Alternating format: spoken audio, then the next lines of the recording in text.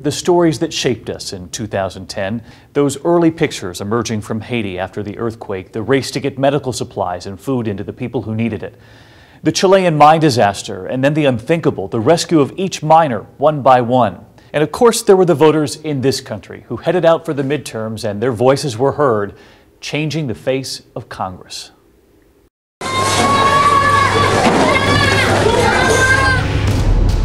There has been a huge earthquake, magnitude 7.0, just off the coast of Haiti. We are told that some 50 tons of relief is still waiting up in the air and outside of the country. The presidential palace, which once looked like this, is now destroyed. Not enough medicine, not enough doctors or nurses. Doctors who are here have had to scavenge for saws for operations, sometimes sterilizing them with vodka and rum. It's a gruesome scene along this highway. You can see that they're hand digging the graves here using a pick to bury their loved ones. What are you doing for water, I ask? There's nothing to drink. They waved for help. What would you say, Mr. President, to the people who waved to us from the ground today? All I know is they're doing better today than they did yesterday, and they're going to do better tomorrow.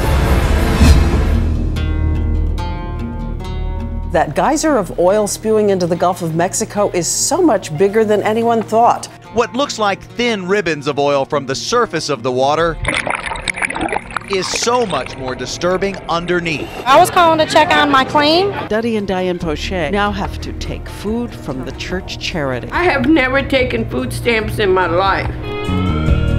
There's no one who wants this thing over more than I do. You know, I'd like my life back. Another flock of birds coming ashore in the Gulf. It's been trying to hobble around and flap its wings.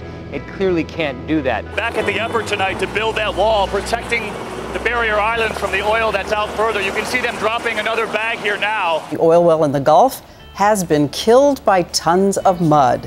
107 days after the gushing oil leak started. Ever in the middle of all this coming at you think maybe one term is enough? I'd rather be a really good one-term president than a mediocre two-term president. Today, health insurance reform becomes law in the United States of America. I'm exhausted of defending you, defending your administration, defending the mantle of change that I voted for. Meet the Tea Partiers. Here in Alaska, I always think of the mama grizzly bears. I'm not a witch. The Tea Parties across America are going to have a great deal to say about who is in office. That thunderous shift in the House of Representatives, more than 60 seats. I'm not recommending for every future president that they take a shellacking like I did last night.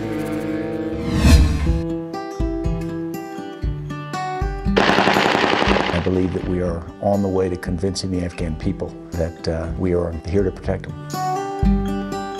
Today I accepted General Stanley McChrystal's resignation. Those disparaging remarks McChrystal and his aides made about the president and key members of his national security team in Rolling Stone magazine. President Obama is declaring the official end of Operation Iraqi Freedom. Do you feel like the war is over? We're still here. We've still got a job to do. A group online called WikiLeaks, along with 3 major newspapers, has published 92,000 classified intelligence documents. I'm a combative person, so I like crushing bastards.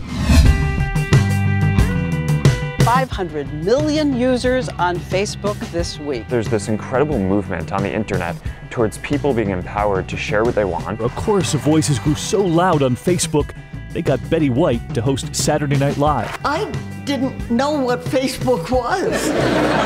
And now that I do know what it is, it sounds like a huge waste of time. We think we got the goods. It's part laptop, part movie theater, game room, bookstore, and photo album.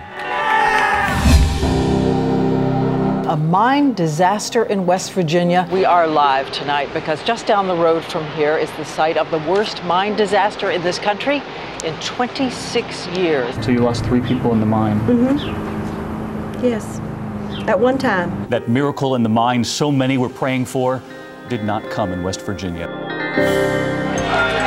We're learning of an amazing story of survival from Chile tonight. 33 miners trapped thousands of feet underground for 17 days are in fact alive. A camera sent thousands of feet underground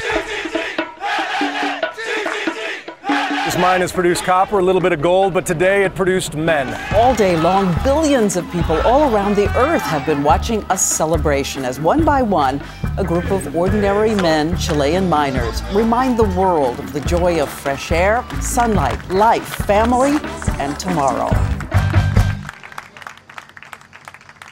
How could we ever forget those hugs, the families waiting for their miners to arrive one by one?